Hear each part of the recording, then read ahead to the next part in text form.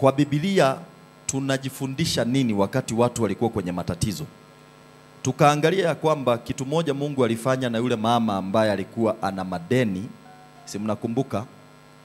Alimfanyia Elisha, alifanya muujiza, lakini ule muujiza ulipofanywa, she had to trade. Akaambiwa go sell the oil. So for God to solve your problems, he will give you the spirit of trading, the spirit of selling. May God give you that favor. Whatever you sell, may it be accepted. Unaweza niambia mimi nimeajiriwa, but you are selling your knowledge. Ile uko nayo ndio sababu wamekuajiri. So I pray through the area of selling, trading, may you find favor. Leo nataka tuangalie from the book of 1 Kings 17 verses 9, please. How did God solve people's problems? Kama unaandika mahali, my subtopic today is through spiritual instructions. Mungu anaweza kukutatulia shida yako kupitia maagizo ya kiroho. Anakuagiza ufanye kitu, na ukifanya hiyo kitu mambo yako itafunguka. Anakuagiza ufanye kitu, na ukifanya hiyo kitu, kama mimi Mungu aliniagiza nitoke kwa ofisi wakati wa corona, niingie kwa streets nihubirie watu. Paka watu wananisimamisha, wananiambia pastor, hufai kuwa huku kwa street, maana nimekaa vumbi. Najua kuona mchungaji amekaa vumbi, anakaa hoka. So watu unapata washirika wa hii kanisa wananiambia pastor, rudi kanisani, tuma vijana. Lakini ni instruction nilikuwa nimepewa na Mungu. And when I did it, we went for almost 4 months, right? But when I did it, what happened? I was wondering how will we build a church. God built it in 3 months. Bila deni, bila anything. That's how God works. If you follow his instructions, he will provide for you. Now the Bible says in the book of 1 Kings 17 verses 9, arise, go to Zarephath, which belongs to Sidon, and dwell there. See, I have commanded a widow there to provide for you. Arise, Elijah. I want to solve your problem of food. Arise. I want you to go to a place called Zarephath. In particular, akapewa mpaka mahali where you should go. Zarephath. There, I have commanded a widow. So if you're writing somewhere, why should you follow spiritual instructions? Why should you not ignore prophetic dreams? Why should you not ignore the voice of God? Number one, you need to realize not everybody is commanded to support you. Not everybody is commanded by God to become of help to you. Kuna watu fulani wameagizwa wasimame na your vision. And if you don't follow the voice of God, you cannot locate them.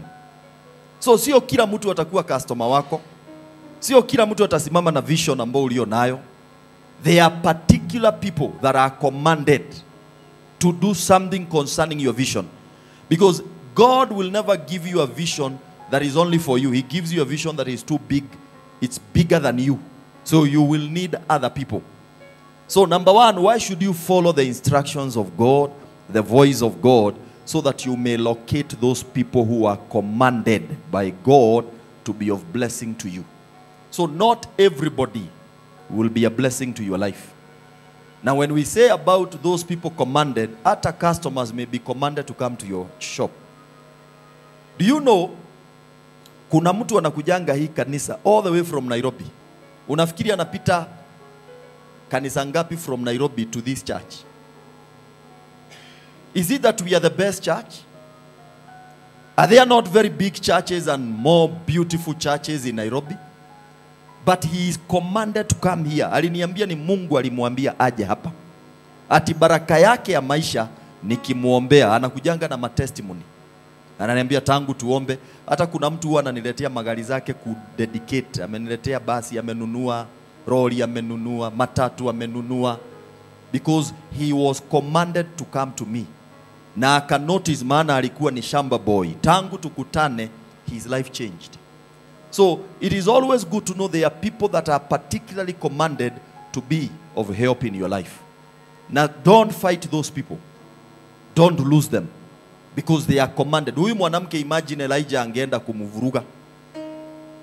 Elijah anamwambia mwanamke aina gani? Kwanza, kwa nini bwana yako alikufa? Ama ulimwekea sumu? So it is always good. Wanaambia watu, ukitumiwa kunguru, wacha kunguru ikupatie nyama iende ikatafute, usikule hiyo kunguru. Kuna watu wanakuranga kunguru. Unajua kukula kunguru ni nini? Mungu anatuma mtu asupport mtoto wako asome. Anaanza kumlipia school fees. Kitu tu inatokea tu, huyo mtu anakuwa na burden ya huyo mtoto. Alafu unaanza kumpigia tu simu na hatujalipa rent. Unaanza kumpigia tu simu, na by the way kama unaweza kutufanyia ka shopping kidogo. Unaanza kumpigia simu mpaka anakuondokea. Maana alikuwa amepewa kazi fulani, hakuwa amepewa awe UN akusaidie kila kitu. So there are people, hata customer usimkope, ametumwa na Mungu anunue vitu aende. So mambo ya kumkopa, hapo ndio kuna kuanga sasa na shida. We lose those people who have been commanded by God to be of blessing in our lives. Na ndio sababu hata mhubiri hafai kukopa washirika. Maana you are going to lose those people ambao walikuwa wametumwa na Mungu kwako wawe baraka kwa maisha yako. Na hata kama mhubiri atakopa mshirika ni alipe. Si kuhubiri alafu anasema, si kukopa alafu anasema Bwana amenizungumzia usiku, ile pesa ulinipa jana ni sadaka, na kwa hivyo ukae hivyo hivyo. So we need to know there are people who have been commanded in our lives. So why should we follow spiritual instructions? Number one, tumesema, because there are people who are commanded to be of blessing to you. Number two, spiritual instructions lead you to your provision. Maana hapa Elijah anaambiwa, go there to that woman, the Zarephath woman. I have commanded her.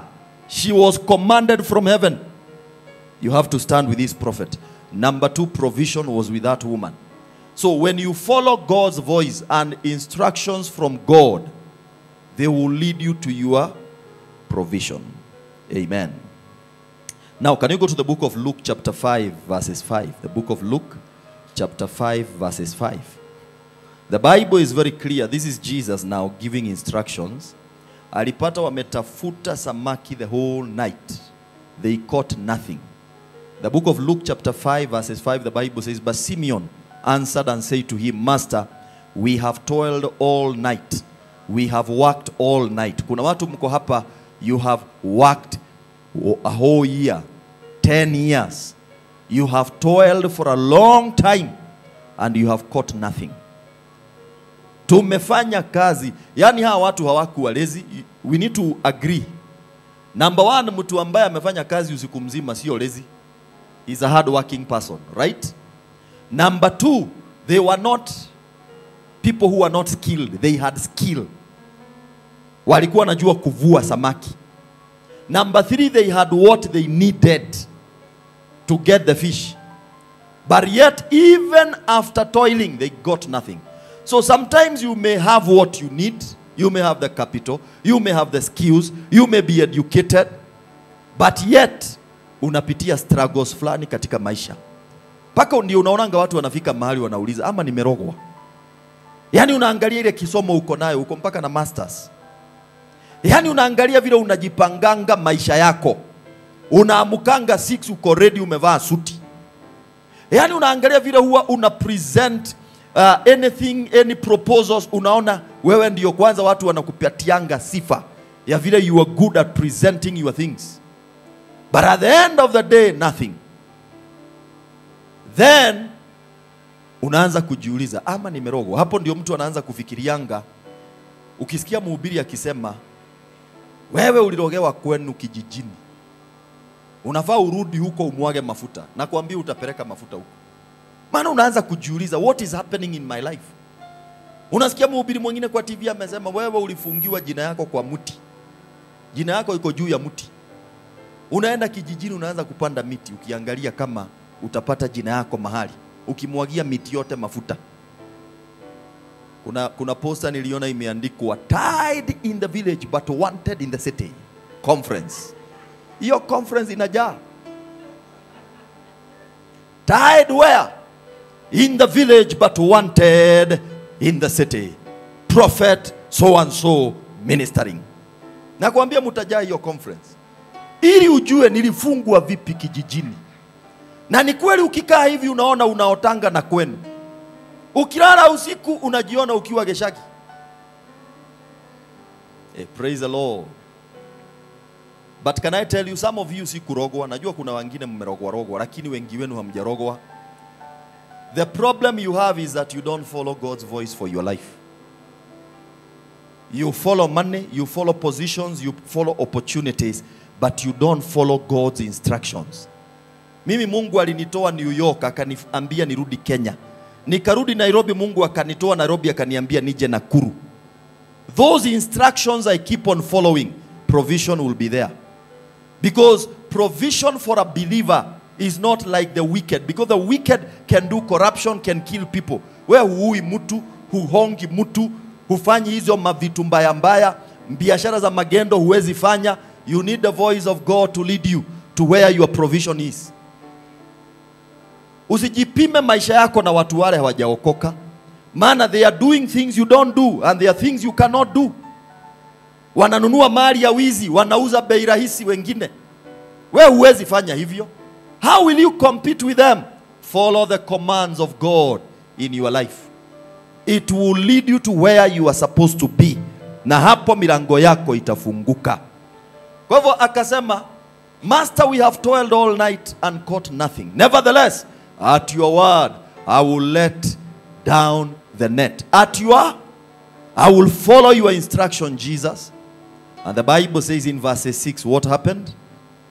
And when they had done what?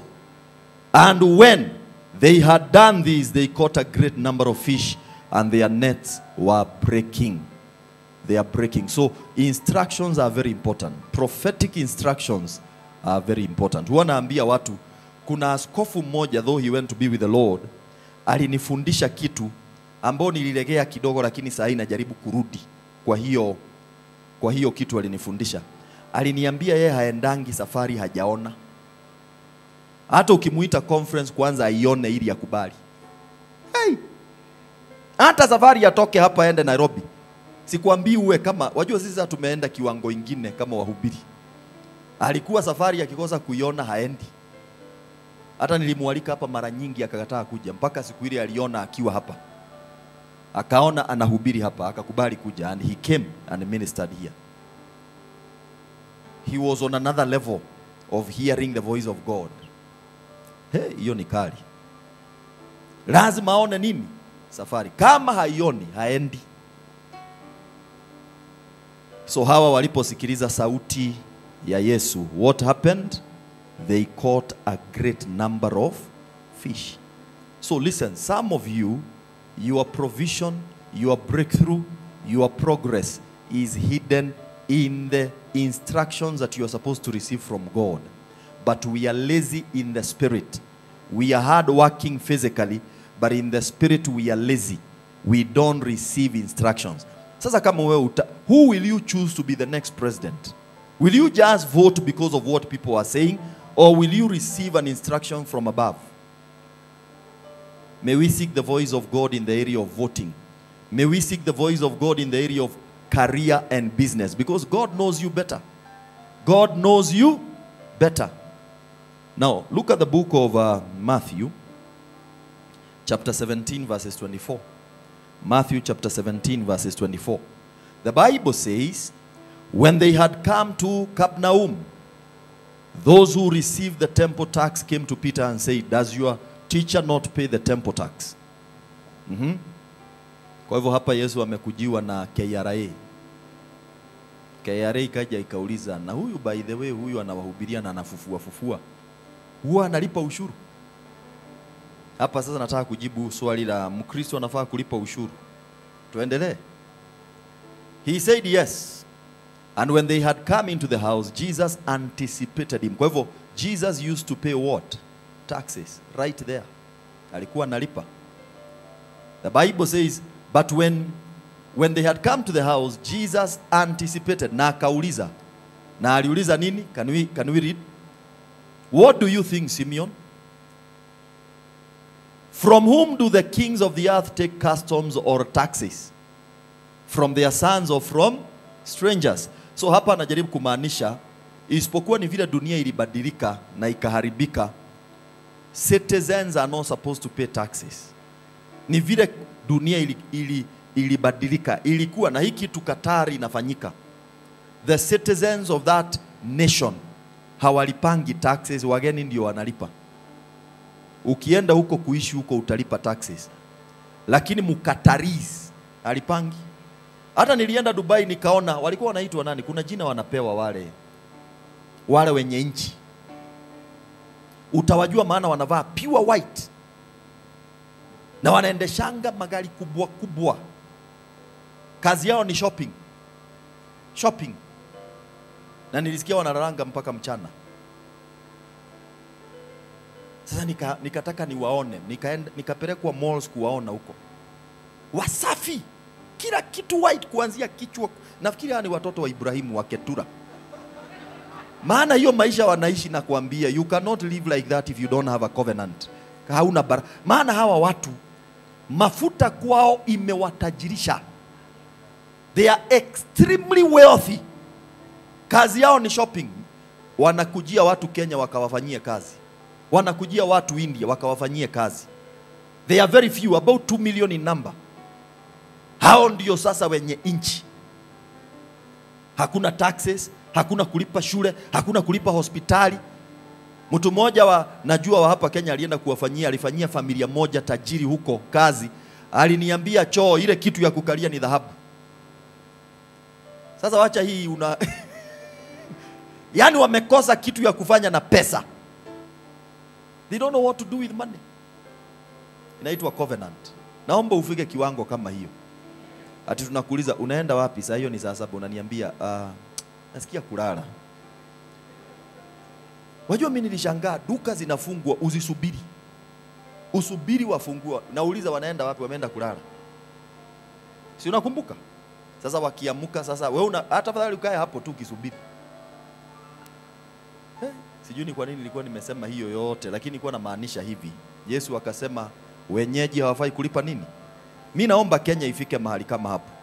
Wajua tuliomba sana Turukana mafuta itokee. Sijui tena kuliendaje. Wajua kama hiyo mafuta ya Turukana ingelipuka. Yani mafuta inajaza Afrika mzima. Na tuache vita. Maana sasa hiyo ndio shida nyingine. Hiyo mafuta iwekwe vizuri. Hata mimi nawahubiria.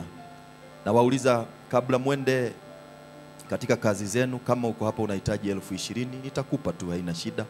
Unahitaji 100,000 mpange laini, nitawaona baada ya ibada. Wajua ingekuwa mzuri. Lakini sasa nikimaliza hapa ni utoe sadaka. Yaukia mtu mwambie utoe sadaka. Hallelujah. But anyway, verses 26 inasema hivi, verses 26. Wajua sometimes I make you laugh because the world out there is so depressing. Naone vile mnakujanga mkiingia huku mmekaa kama yani hebu angalia watu wakiingia pale. Ningetaka niwaekee kamera. Uone watu vile wanaingianga wakiwa serious. Maana umetoka dunia imejaa, I'm telling you kanjo amekukimbiza. Umetoka mahali umejaribu customer amekunyang'anya. Sasa ukiingia nyumba ya Bwana nao nikae hapa kama nakupiga. Sasa si majameni tutaingia depression zote. Mimi naomba katika nyumba ya Bwana uwe na joy. Uwe na furaha. Kama kuna mahali utaingia upate amani, the house of God.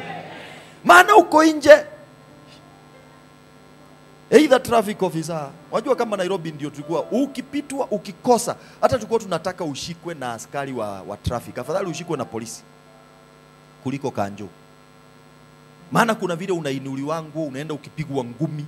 Sasa unaona tulikuwa tunaomba afadhali nishikwe na polisi kuliko nishikwe na nani? Kuna siku moja tulipata kanjo ikishika watu, nikasimama karibu na mzee rafiki. Si rafiki yangu mzee, sikuwa najua hapo. Huyo mzee ananiambia watu ni watu bure sana. Mimi nasema okay. Naambia watu kama hawa wanafaa watwangwe makofi. Hawa watu kumbe huyu amesimama hapa nyuma yetu ni kanjo. Mimi sikujibu. Mimi nilikuwa nasema ndio. Ndio. Ile kofi huyo mzee alipigwa.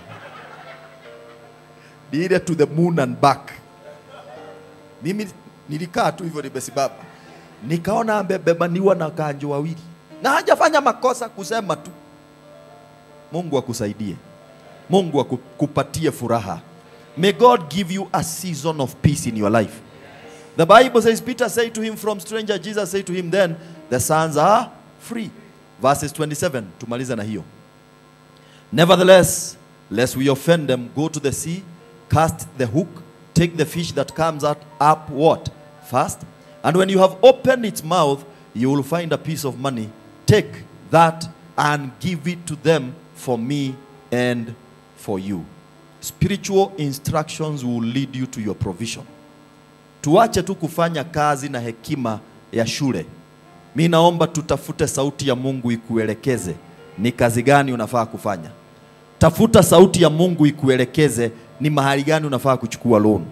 Tafuta sauti ya Mungu ikuelekeze zerafadhi yako ni ipi. Maana unaweza weka biashara mahali unajua nimaliza na hii kuna kitu nimenotice na ndio sababu you are supposed to seek the voice of God. Imagine watu wale walienda wakanunua duka mahali matatu zilikuwa. Unauziwa duka 1,500,000 alafu matatu zinahamishwa. Ukienda mahali zile matatu zilikuwa saa hii ni like a ghost place. Nilienda nikashtuka. Nikaangalia hizo duka zote zilikuwa na watu hapo. Zimefungwa. Nikasema town inaweza badilika. Lakini sauti ya Mungu huwa Mungu anaona mbele. Kuna mahali anaweza kukuambia usijenge nyumba hapa maana hiyo shamba baadaye mtakuja mubomolewe. Una invest milioni 10 hapo zinapotea zote.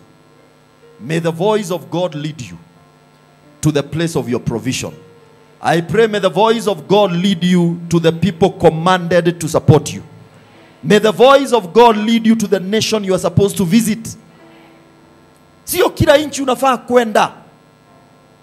Enda inchi ile Mungu amekuambia. Usiamuke tu asubuhi uamue nitaenda huku, nitaenda hii inchi. Today I pray may the instructions that are given by God we take them seriously. Maana under those instructions we shall receive our provision. And that is why I tell people who are aspiring to do ministry. Mtu yote anataka kuhubiri kama mimi. Never ever ever move because of you feel. Unajua kuna mtu naangalianga unasema kale ka town kanakaa kuwa na pesa. Never do that. Never start a church based on a city having money. Never start a church maana your friends are doing it. Never start something because other people are doing it. Start anything you start. The Bible says whatever that is born of God overcomes the world.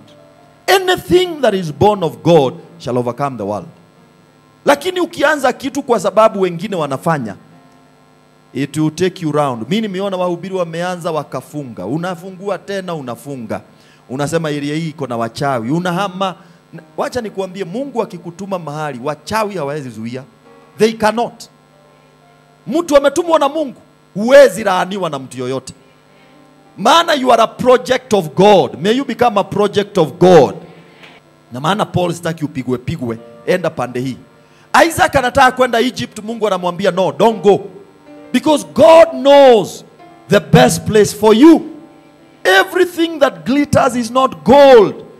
Kuna mtu anaweza kukuoa iwe mwanzo wa kufa kwako. Naongea na wasichana wadogo, usiangalie Subaru. Inaweza kuwa hiyo Subaru na huyo mtu ndiye ametumwa na shetani ya kuangamiza. Marry right. Marry the ordained people who are sent to you by God. Oh pastor, hajui Shane. Nani alisema binguni kunaongewa Shane? Oh pastor, hajui Kizungu. Mimi naambianga watu mnaweza pata Mungu akiongea Kikuyu ama Kiruo huko, usikia akisema opaki Yesu, opaki Ruoth. Nataka tutangaze leo, tuinue mikono yetu tutangaze. May we open our hearts to be instructed by God. Can you lift up your hands as you are seated? I want you to tell God, I receive your instructions concerning my life. I receive your instructions concerning my life. How did God solve people's problems? He instructed them. He told them, go to this place and that place. Do this and that. Because under those instructions, there is provision. There are people who are commanded to stand with you. Today in the name of Jesus we decree, the Lord, we shall not go unless you tell us to go. There are places there are decisions we shall not make without consulting, without inquiring from you, O God. Leo tunaomba katika jina la Yesu Kristo. Kuna sauti za Mungu alikuzungumzia but you ignored. Kuna maagizo Mungu alikupa but you ignored. Kuna instructions ulipewa but you ignored. That is why there is a level of struggle in some of us and in lives of some of us here. Leo tunatangaza, we receive the commands of God. We receive the instructions of God. We receive in the mighty name of Jesus. We receive. Tukaongozwe na Mungu katika hatua zetu. Tukaongozwe na Mungu katika kuchukua hatua. Before you become physical, you are a spiritual person. Before you became physical, you are a spirit. And so everything you do should be spiritual. Do not ignore the spirituality of business. Do not ignore the spirituality of career. Do not ignore the spirituality of planting a vision. Anything we do, you need to know you are a spirit before you became physical. Father, in the name of Jesus, as we lift up our hands, tunakubali ya kwamba we are spirits who are living in a body. And so we need to connect to you, our Father, so that we may be guided in all areas of life. The businesses we are doing, they are spiritual.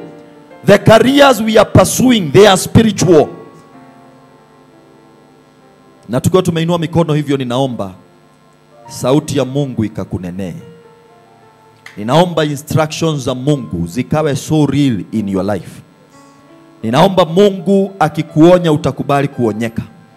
Ninaomba Mungu akikuongoza utakubali kuongozwa.